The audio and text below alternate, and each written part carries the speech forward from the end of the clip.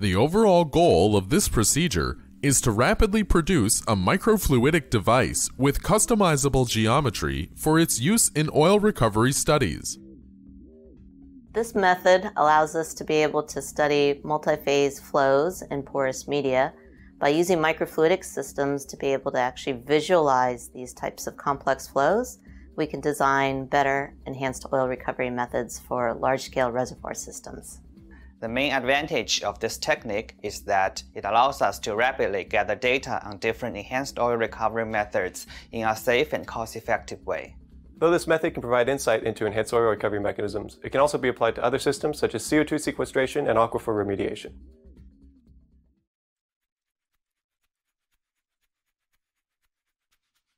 To begin, design a photomask consisting of a rectangular channel filled with an array of posts using CAD software.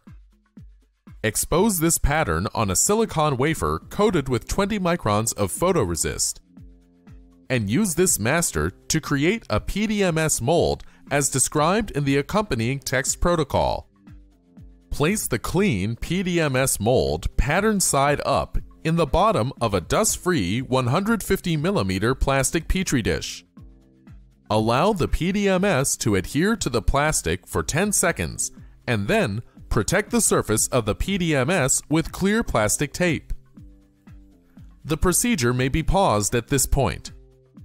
Next, remove the tape from the patterned surface and pour optical adhesive into the dish to a depth of approximately 0.9 centimeters above the top surface of the mold. Use a cotton swab to gently remove any bubbles that form.